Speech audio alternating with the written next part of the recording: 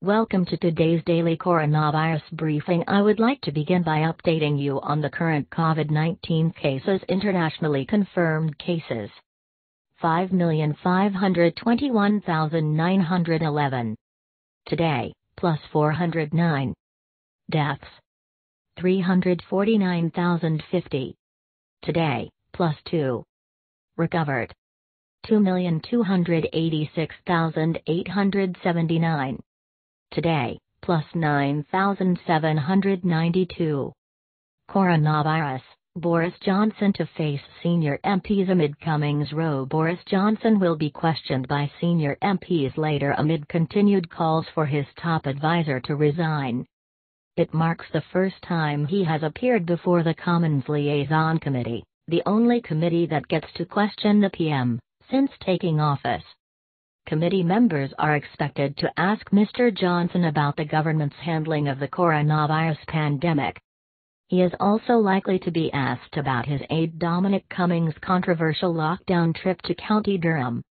More than 35 Tory MPs have called for Mr. Cummings to resign or be fired after his 260-mile journey came to light. Mr. Cummings' decision in March to drive from his London home to his parents' farm in County Durham with his wife, who had coronavirus symptoms, and his son has dominated the headlines since the story broke on Friday night.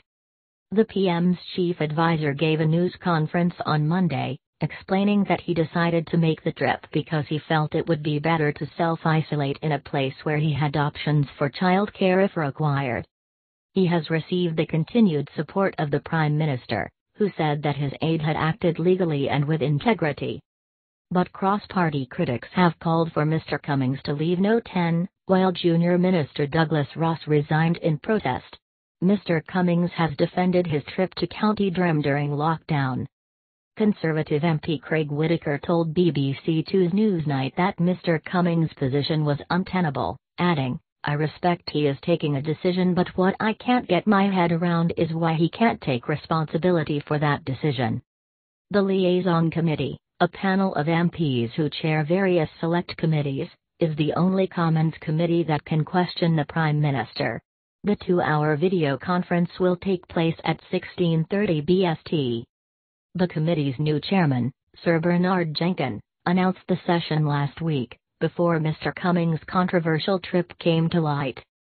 Sir Bernard said the coronavirus crisis had led to a centralization of power, making the Prime Minister more personally accountable than usual. Mr. Johnson had previously been accused of dodging scrutiny after pulling out of an appearance in front of the committee in October last year. At the time, the Prime Minister justified the decision by saying he had to focus on delivering Brexit. Sir Bernard was appointed to his new role a week ago, despite a cross-party attempt to block it after a dispute over the procedure. He had been nominated to chair the committee by the government, even though he no longer chairs a committee of his own. Sir Bernard, who previously chaired the Public Administration Committee, was a leading member, alongside Mr. Johnson, of the 2016 campaign to get Britain out of the EU. The Liaison Committee, which has held scrutiny sessions with prime ministers since 2002, is made up of 37 Tory, Labour and SNP MPs who head up other committees in Parliament. Sir Bernard will be joined in his questioning of the PM by Labour MPs Hilary Benn and Sarah Champion, Tory MPs Karen Bradley and Greg Clark, and the SNP's Pete Wishart. Conservative MP Tobias Ellwood, who chairs the Defence Select Committee, appeared unhappy on Twitter that he was not on the list, and was retweeted by fellow Tory Tom Tugendhat, who chairs the Foreign Affairs Committee. But a statement from Sir Bernard said the whole Liaison Committee had unanimously agreed the members of the working group who would be joining him for the session. Coronavirus updates. Latin America has become new epicenter of virus coronavirus. Domestic abuse website visits up by tenfold. Charity says there are concerns over a potential rise in lockdown abuse. The charity, which runs the National Domestic Abuse Helpline, has had a tenfold increase in visits to its website in the past 2 weeks. Refuge said numbers have spiked again significantly since it started recording rises during lockdown. The charity said the lockdown itself does not cause domestic abuse but can aggravate pre-existing behaviors in an abusive partner. Police figures suggest a wide regional variation in calls about abuse.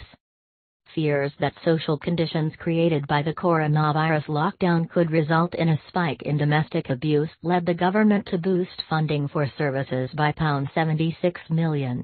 Coronavirus: how childminders are caring for children in their own home. Try changing a nappy and maintaining social distance. Of all the groups affected by government moves to get schools and child care settings fully open, the stakes are probably highest for childminders. No one else potentially invites infection into their own homes while they work. Stay alert. We can all help control the virus if we all stay alert. This means you must stay at home as much as possible. Work from home if you can. Limit contact with other people. Keep your distance if you go out, 2 meters apart where possible. Wash your hands regularly. Do not leave home if you or anyone in your household has symptoms. Stay alert. Control the virus. Save lives. Stay at home if you think you have coronavirus. Self-isolating. Stay alert and safe. Social distancing guidance for everyone. Stay alert. What you can and cannot do. How to stay safe outside your home. Our plan to rebuild the UK government's COVID-19 recovery strategy. How to protect clinically extremely vulnerable people, shielding. Guidance for unpaid carers. Visit gov.uk for more information. Apply for a test if you have coronavirus symptoms. Apply for a test if you are an essential worker. Apply for tests for a care home. Book a test if you have a verification code. Education and childcare. How universities, nurseries, schools and colleges are working during coronavirus, COVID-19. Schools and nurseries remain closed to all pupils except children of key workers and vulnerable children. Exams are cancelled and grades will be assessed differently. Free school meals or food vouchers will be available for pupils not attending school. It is not currently illegal not to send a vulnerable child or student to school. From 1 June, schools, colleges and nurseries are set to open to more children. Country and territory. Confirmed deaths. Recovered. United States 1,672,195. 98,481. 384,902. Brazil 391,222. 24,512. 158,593. Russia 362,342. 3,807. 131,129. United Kingdom 265,227. 37,048. Spain 235,400. 26,834. Italy 230,555. 32,955. 144,658. Germany 179,002. 8,302. 162,000. Turkey 158,762. 4,397. 121,507. France 145,555. 28,530. 65,879. India 145,380. 4,167. 60,491. Iran 137,724. 7,451. Peru 129,751. 3,788. Canada. 86,636. 6,639. 45,352. China. 84,543. 4,645. 78,277. Chile. 77,961. 806. 30,915. Saudi Arabia. 74,795. 399. Mexico. 74,560. 8,134.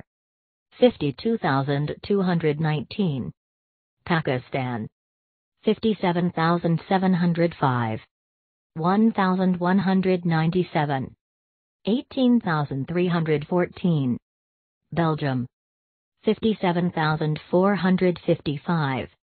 9,334. Qatar. 47,207. 28. 11,844. Netherlands. 45,578. 5,856. Belarus. 38,059. 208. 15,086. Ecuador. 37,355. 3,203. 3,560. Bangladesh. 36,751. 522. Sweden. 34,440. 4,125. Singapore. 32,343. 23. 16,444. United Arab Emirates. 31,086. 253. 15,982. Portugal. 31,007. 1,342. 18,096. Switzerland. 30,714. 1,915. 28,200. Republic of Ireland. 24,735. 1,615. South Africa. 24,264. 524. 12,741. Indonesia. 23,165. 1,418. 5,877. Colombia. 23,003. 776. 5,511. Kuwait. 22,575. 172. 7,306. Poland. 22,074. 1,024. Ukraine. 21,584. 644. 7,575. Romania. 18,429. 1,210. 11,874. MK Local News and Awareness UK 3.